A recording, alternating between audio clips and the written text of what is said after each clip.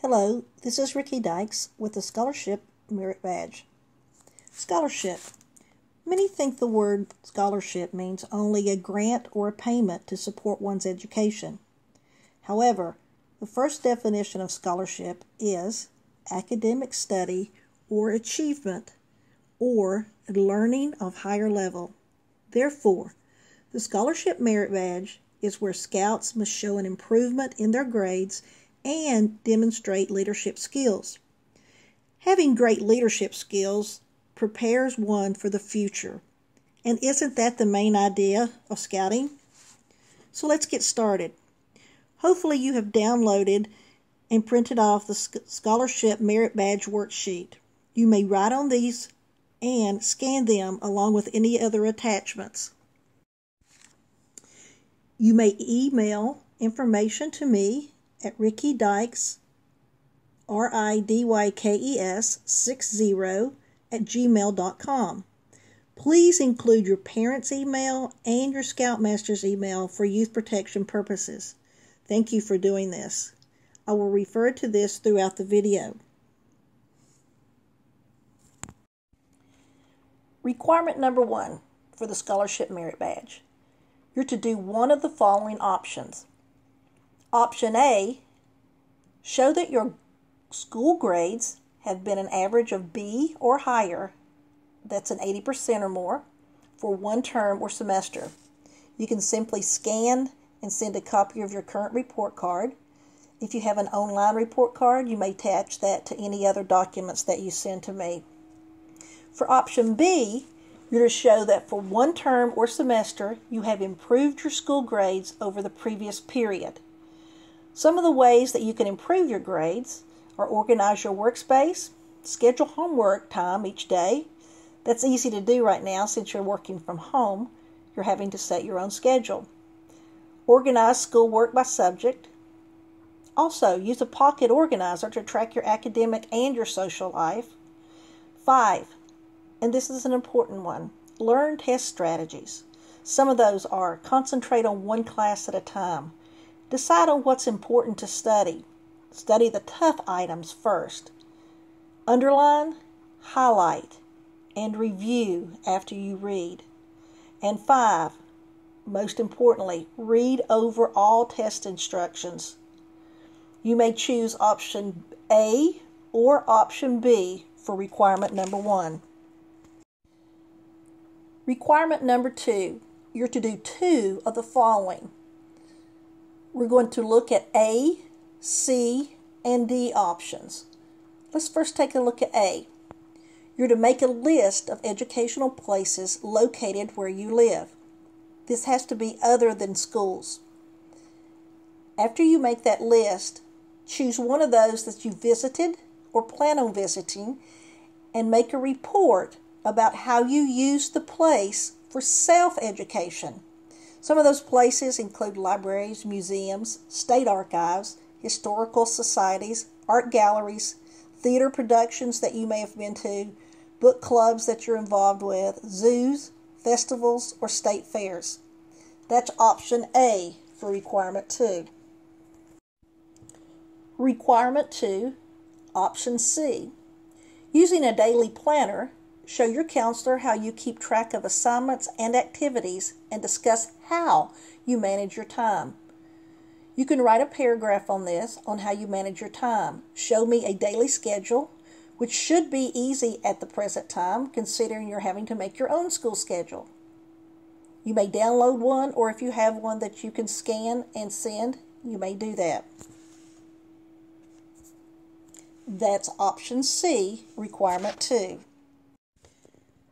Option D for requirement 2 says discuss the advantages and disadvantages of the different methods of research available to you for school assignments.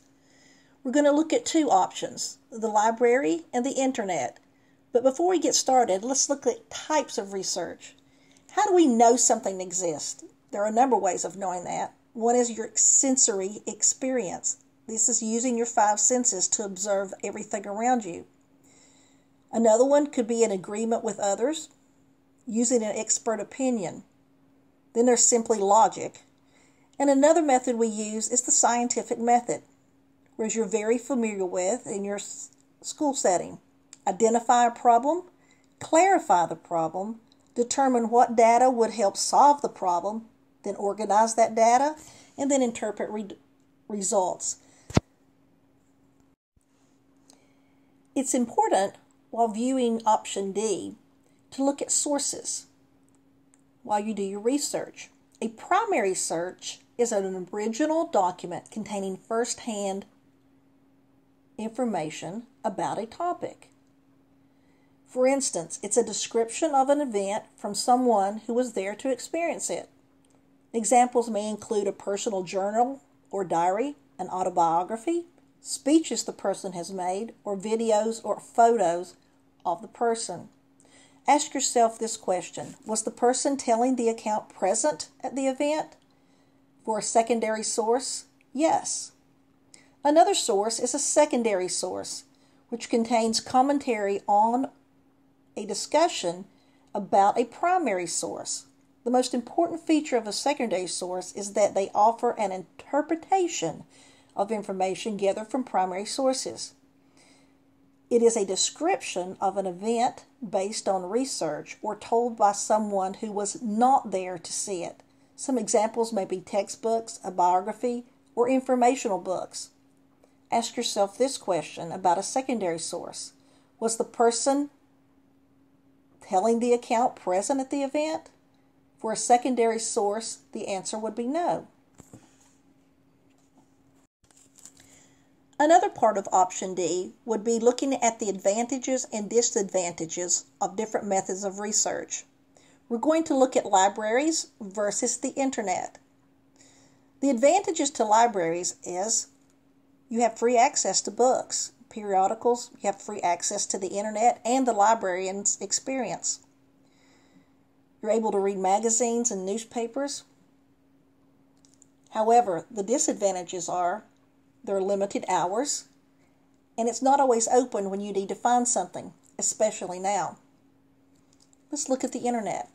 The advantages: very fast, it's open to you 24 hours a day, and it provides you with a self-education, as you have clearly found out the last couple of 2 or 3 weeks. However, the disadvantages are the information can be incorrect. You must always be on your guard while on the internet, and you have to protect your privacy. You can't always believe what you read, so be careful. You have been offered 3 options, A, C, and D, for requirement number 2.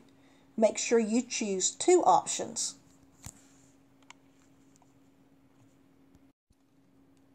Requirement number 3. Get a note from your principal of your school that states that during the past year, your behavior, your leadership, and your service has been satisfactory.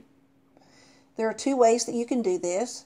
You can get your parents, or you can scan your current report card, if that is in paper form, and attach it to the rest of the documents when you send your report into me via email. Or, if that is an electronic report card, you can simply download it and attach it to the series of documents. Remember, requirement 3, the note from your principal or a designated person from your school needs to report on your behavior at school, your leadership at school, and your service to your school. Requirement number 4 offers you 2 options. You may do one of the following options. For option A, you need to show that you have taken part in an extracurricular activity at school and discuss the benefits of participation and what you learned about the importance of teamwork. You may write a paragraph about this. You may use any school activity, whether it be fine arts or sports, for example, orchestra, band, baseball, football, soccer, basketball. Remember, write a paragraph on what you've learned about teamwork from being in that activity at school. For option B, you are to discuss your participation in a school project during the past semester where you were part of a team. you need to tell about the positive contributions you made to the team and the positive contributions you made to the project. This can be a science project. This can be a project working with special needs students. This can also be like a mural that you may have done in your school or any type of project done. While looking at either one of these options, we need to weigh the benefits of the teamwork in your participation of these projects. If you're writing about an extracurricular school activity, you need to include that it builds body strength. You're part of a team. It helps you perform well under pressure. It helps you with decision making. It gives you patience, teaches you how to compromise with each other. And it also provides for good listening and good speaking skills. If you do option B, the team project, you need to write what contributions did you make? How did the group attitude affect your team overall? Remember, as you're writing each of these, how have you benefited from joining a group or organization? Remember, choose option A or option B and write a paragraph.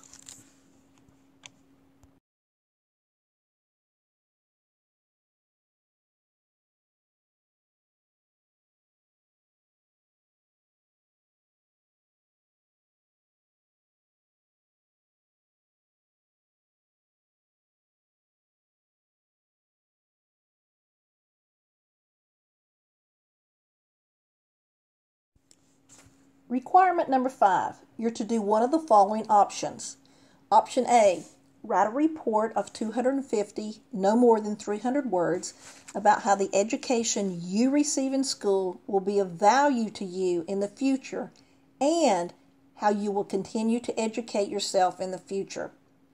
You can use the characteristics of values education below, which is collective identity, critical thinking, cooperation, global vision, and social skills.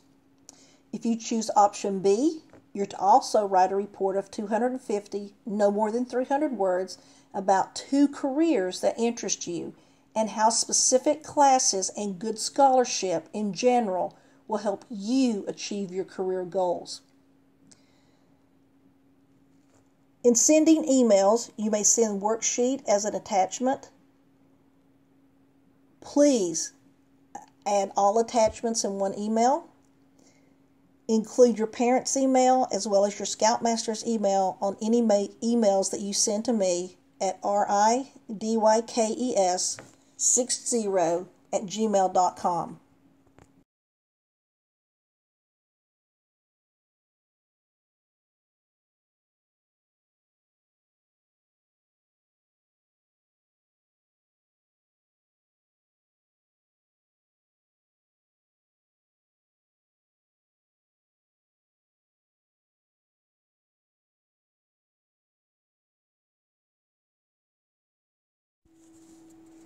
This concludes the Scholarship Merit Badge, but I'd like to leave you with 2 points.